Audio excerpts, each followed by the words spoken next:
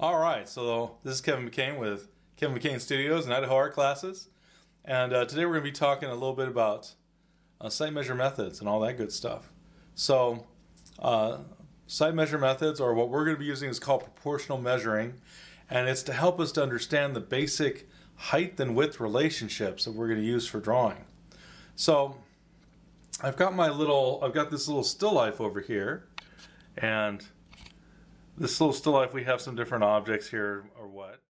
So we focused in on this so we can see these a little better, but I've got my little still life here with some different objects. And all these objects have a very different proportion one to the other. Now, proportion isn't how tall or how short they are. That's the relationship of objects to one another. We're talking proportional measuring is just the individual object. So no matter how big I make this apple, if I increase its size or if I shrink it down, it's, a little tiny thing, its proportion should be the same. Just like this cube. A cube should be a cube no matter whether it's a little cube of sugar or this little wooden cube, or if it's a big huge cube that's like 6 feet tall by 6 foot deep by 6 feet wide. It should be a cube. It should be as tall as it is wide as it is deep. So it's something that's independent of size. Proportion is what is its basic height to width to depth ratio. So a lot of times we won't worry quite so much about the depth. We'll just do the height and width because that, and then we throw the dimension on, the perspective and the volume in other ways. But we want the height and width because if the volume's right but the height and width is wrong, well, then we have a problem. So let's say we were measuring this. I'm just using a little skewer. You could use a pencil. You could use anything. Use my hands. I could use calipers. I use whatever. But we're not measuring how many inches is this. We're measuring its proportion. So if I take this apple at its widest part, which is about right here, and I measure that, and then I put this on the bottom and measure up, I'll find that this apple is about as tall as it is wide. So it has a 1-to-1 proportion. It is as tall as it is wide. Okay? And most of your apples are like that. This one looks a little more squat. And so if I measure the height of this with my little measuring stick here, if I measure the height of this guy and then I measure this apple at the widest part, yeah, he's just a little wider than he is tall. He's just under a 1-to-1. It's so small that I can't give you. It's not like 1 to 0.75. This is almost just a little bit shorter than a 1-to-1. If we have something like this bottle, and again, this is a wine, ice wine bottle, and I went ahead and I measured I measured the widest part, which would be the bottom. Okay, so that's how wide it is from my finger to the tip. And then if I brought this up and I look for landmarks, the first one goes to just below this writing that says how much alcohol's in it. Then I put my finger there and we go to the second mark, which is just below the A. Okay? And then I would go ahead and I would put my finger just below the A, and the third mark, again, is right around where I see this this highlight right here. So then I go to the fourth one, which is just about where the neck starts, put this in the neck, that goes about halfway up here. So, I lost count of that. So 1, 2, 3, 4, 5, just under 6. So that means the width goes into the height on this thing. I guess I should have done like this so you could see it a little bit better. But the width goes into the height of this thing about 6 times. I'm going to put this here. Let me go 1, 2, 3, all the way up.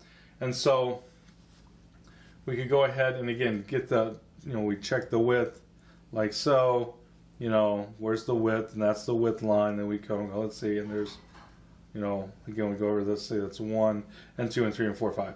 And so we could certainly measure it. Now with this I was actually right on it. And so I can double check exactly what the width is and be exact about how tall this is, right? Again, I can measure it off like I'm holding it.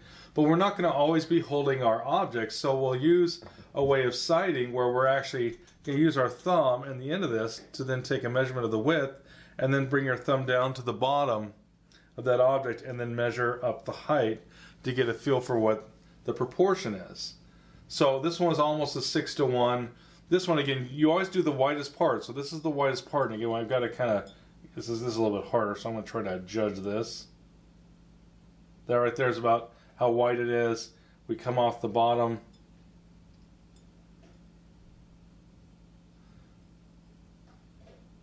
See this? So that's 1. That's 2. So 2 1/4. So this is 2 1/4 times as tall as it is wide. If we did this little cup here, we go to the fattest part, which is right about there. And so again, we take this, you know, this is the width. I'd measure that, right? And then I can start at the bottom. I go, well, the first part comes 3/4 of the way up the stem, and then it comes about to this little highlight I see right there, and then I bring this up. So it's almost, again, it's almost, it's like, was that 2.5, I think, right?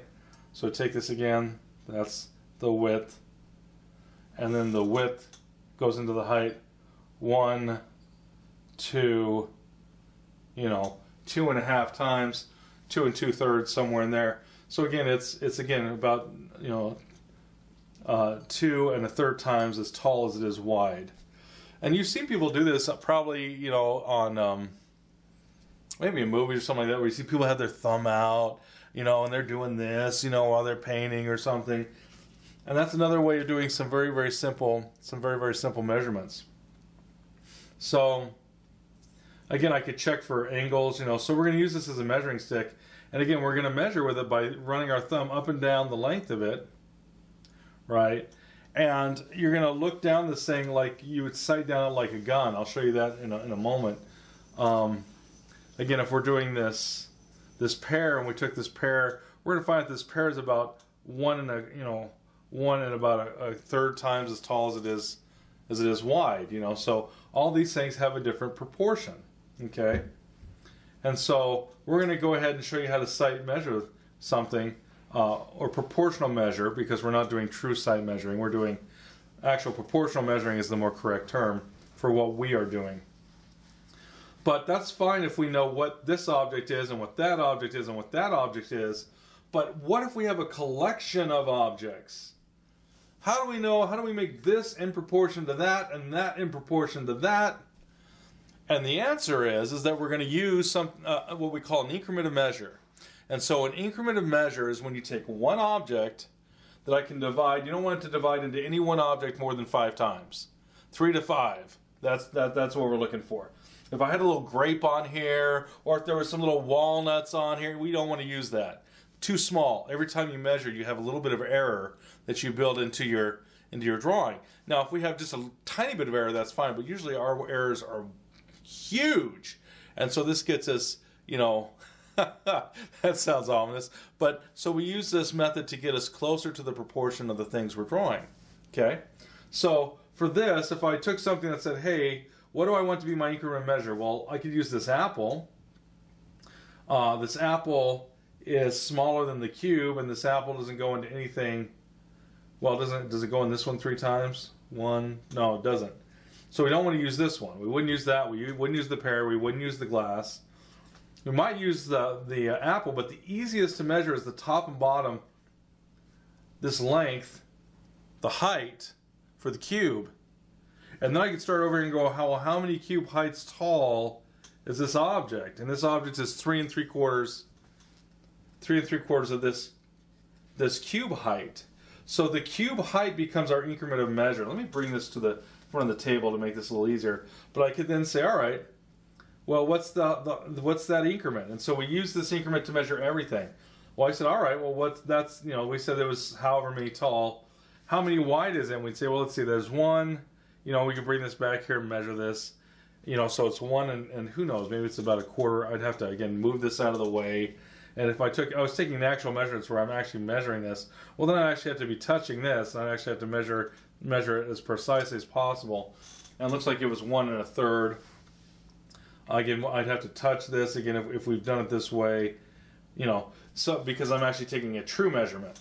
We're actually going to do a sighting measurement where we're not actually touching the objects.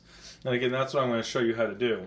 But I would use this, everything would be measured against how many cube heights So I could even say, well, how much do I see of this side? Do I see a full cube height? And to me, now you have a little different perspective.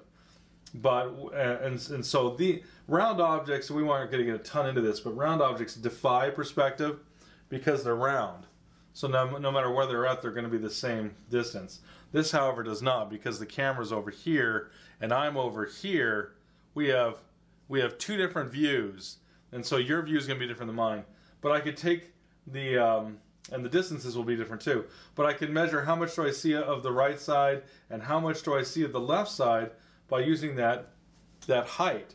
And then I would say, well, okay, where's my height? And then how, that's a cube height. How many cube heights wide is that ice wine glass? And we said, well, no, it's actually about 3/4 of the way, just around 3/4. So it's less than 1 cube height. It's 3/4 of a cube height, thereabouts. And then we said, well, this one was more. And if we said, well, what about the apple? And the apple would be, nope, it's about 1, and about 1, and again, about probably 1 2/5 or something like that. So again, we're going to start measuring this against everything, and that becomes what we call an increment of measure, meaning that this brings everything into proportion because we measure this, and then we say, how many of those high is that? How many of those wide is that? How wide is this against that? How tall is this using that?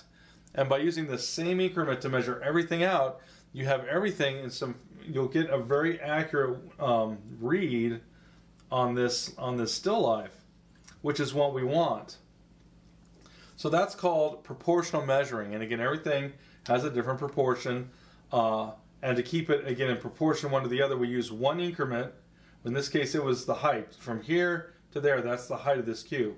And so that's what we're using, and we could use that to measure everything against it. And we could come up with a very accurate drawing based on the height of our cube.